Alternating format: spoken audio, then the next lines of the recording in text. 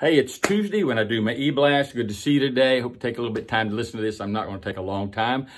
Services Sunday were just phenomenal. When I walked into Spring Campus and saw the numbers of people there on Sunday morning, I thought I was in the Easter service. So that is so good to see. Again, people coming back, both campuses. It's a blessing to see you each week. Yes, some people are still wearing masks. That's understandable. I try to respect them, and so does our staff, by wearing our mask when we try to address them and talk to each other or pray together or counsel together or just celebrate together. I am glad to see these numbers radically flattening across the country in the last days and week. If you've taken any time to not listen to what people are saying, but to look at the statistics, you'll see some really good news and good reports, and I'm excited to see it. Good to see several people back who've had their vaccines and come say, hey, I've been waiting to get it done. I got it done. I've gotten my second. The recommended time passed, and I got back in church. So I know some of you are on that same schedule. We've been talking about Easter a whole lot. I just got out of an Easter meeting with our staff.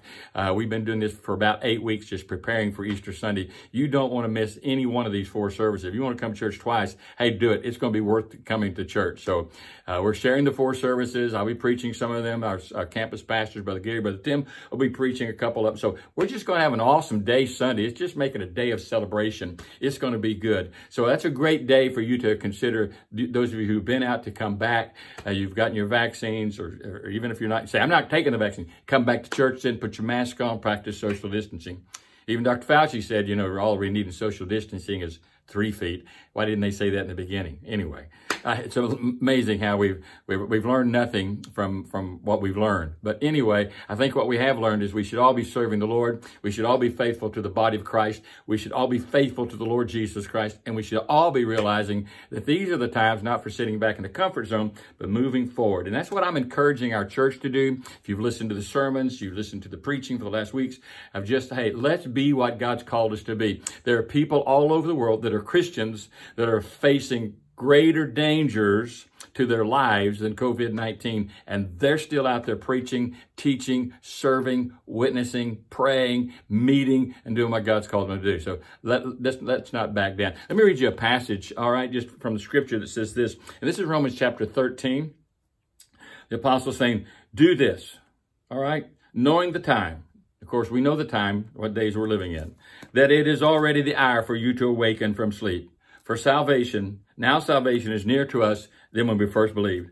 The night is almost gone. The day is near. Therefore, let us lay aside the deeds of darkness and put on the armor of light. Let us behave properly. Here's the instruction. Wake up, all right? Wake up from your sleep. Set aside what's ungodly. Put on the armor of light. Let us behave properly as in the day, not in carousing, not in drunkenness, not in sexual promiscuity and sensuality, not in strife, and certainly not in jealousy. Verse 14, but put on the Lord Jesus Christ and make no provision for the flesh to take regard to it. Listen, it's just time for us to be what God's called us to be. I'm really excited, and I'm asking you to pray for me, not only about Easter and all this coming up, and be inviting as many people as possible, but this next week, I'm going to be in Arkansas, in Clarksville, Arkansas, at Second Baptist Church. I'll be preaching there and teaching and doing a prophecy conference and talking about the days that we're living in. So if you to pray for that church and for me during this next week, it would be certainly appreciated. And just look forward to God doing some great things there as well. Pray for us regularly and daily. I'll report this next Tuesday from Arkansas and give you a little update of what's going on there. And what we're looking to is we're getting ready for Easter. Again, my anticipation and my excitement is off the charts. This Wednesday night, coming Wednesday night, at both our locations, Magnolia Spring, 7 p.m., we're going to be having a prayer meeting, a real prayer meeting, not just a gathering. So we want you to come. If you have names of people you've been reaching out to and praying for and inviting, bring those to the prayer meeting with you. We're not going to be doing a lot of other stuff, maybe a couple of worship praise songs, and just focusing in on praying for our leadership, praying for the messages, praying for the preachers, praying for the greeters, the ushers, the teachers, the children's ministry workers, everybody that's going to be involved, praying for our neighbors, praying for our community, praying for our nation. So be there. I know it's not Sunday morning. We haven't done a lot of Wednesday nights. We're still going through the same CDC guidelines, but be there in church Wednesday night and come be a part of really, I mean, this is where real service comes in prayer.